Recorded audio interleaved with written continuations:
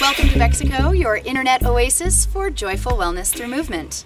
Today we are addressing concerns of the lower back, and my guest star is my friend, fellow bodyworker, and Huber extraordinaire, Shellie Whitelight. Hello, Thanks good for to be being here. Thanks for being in Bexico. You got it. Awesome. Today we're going to give Shellie a stretch to open the lateral side of her back.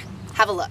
As I mentioned, Shellie is a hooper extraordinaire. She does incredible hooping feats on one leg, on two legs, and she gets tension and tightness in the lateral side of her spine here.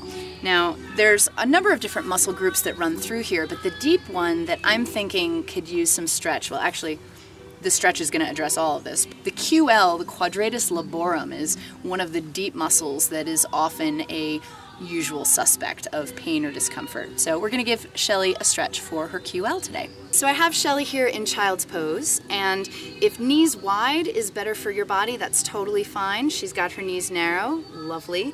So her left side is the side that gives her the most pain and discomfort. So we're going to try to open the left side.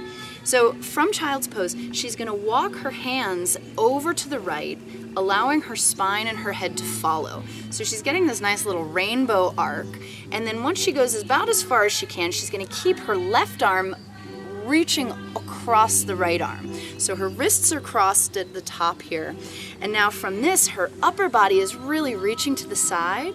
That's a breath in.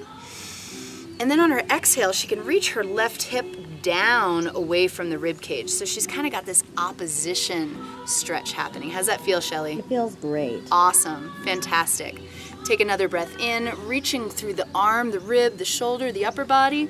Keep that reach, and as she exhales, you can kind of feel the hip reaching away from the rib or the sit bone reaching towards the end of the mat. And then as she inhales, she can slowly walk her hands back through center. Good. And she could pull the belly in towards the spine, slowly roll back up to kneeling. Awesome.